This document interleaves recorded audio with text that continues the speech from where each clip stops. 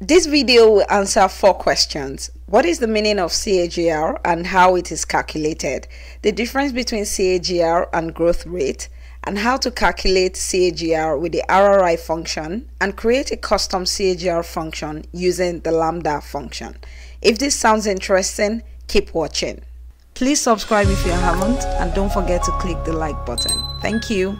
CAGR is an acronym for Compound Annual Growth Rate. It is sometimes referred to as CAGR, and it basically describes the rate at which an investment would have grown from its beginning balance to its ending balance if it had grown at the same rate every year. CAGR assumes that the profit from the investment is reinvested at the end of each period, and interest compounds annually. Analysts often use CAGR in financial analysis and financial modeling. Investors use it to evaluate the performance of an investment against its peers and forecast future earnings. So, how is CAGR calculated? There is no CAGR function in Excel. However, I'll discuss 3 ways you can calculate it. You can calculate it manually using this formula: ending value divided by the initial or beginning value, raised to the power of 1 divided by the number of years, all minus 1. Another way is to use the RRI function in Excel. RRI returns an equivalent interest rate for the growth of an investment. It has 3 arguments. Or create a custom CAGR function using the LAMBDA function. All will give the same result, and the results are usually expressed in percentage terms. Please note that N excludes the first year of investment. Now, what is the difference between CAGR and growth rate? CAGR calculates the compound growth rate over multiple periods, while growth rate refers to the percentage change in a value from one period to another. Could be monthly, quarterly, or annually. I discussed this in my video on year-on-year analysis. The link is in the description box below. Both can be positive, that's an increase, or negative, a decline. Now, let's go ahead and calculate CAGR using the 3 methods. Here's the 2018 to 2021 total revenue of a company. To calculate the CAGR using the formula approach, you need the number of years, beginning value, and the ending value. Remember, the number of periods excludes the initial period. So N equals 3. Beginning value is 37,500 in 2018. Ending value is 44,900 in 2021. So equals, open bracket, open another bracket, ending value, that's B9, divided by beginning value, B8. Close the bracket. Raised to the power of, open bracket, 1 divided by N. That's B7.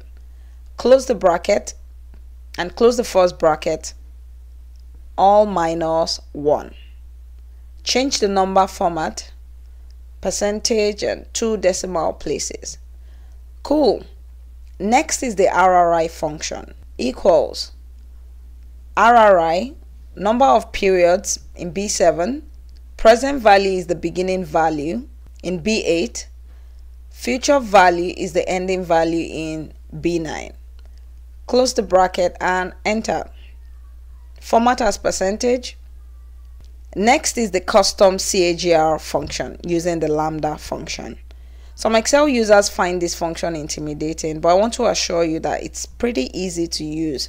It only requires you to define your parameters and state the calculation. We've established that there are 3 parameters in the CAGR function, so using LAMBDA will define those parameters. LAMBDA. The first parameter is the number of period, denoted by N. That's all you need to type, N. The second parameter is the beginning value, which can also be denoted by any letter. I'll use BV so it's easier to understand. The third parameter is the ending value. I'll use EV for that. Now that the parameters have been defined, we need to specify the calculation to be performed. So just like the first approach, open bracket, open another, ending value denoted by EV divided by BV. Close the bracket, raised to the power of, open bracket, 1 divided by n. Close the bracket and close the first bracket minus 1. Close the bracket for the lambda function.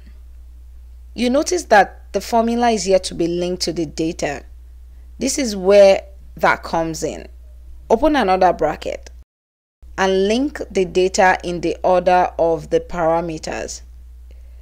N is in cell B7, BV is in cell B8, and EV is in cell B9. Close the bracket and enter. We can now create the function. Copy the lambda function where the parameters and calculation were defined.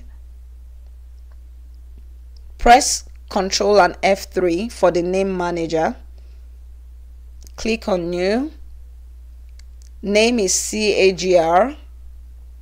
Refers to. Now paste the lambda function there. Click OK. Let's see if it works. CAGR. See, it appears as one of the functions in your workbook, and the parameters are clearly stated.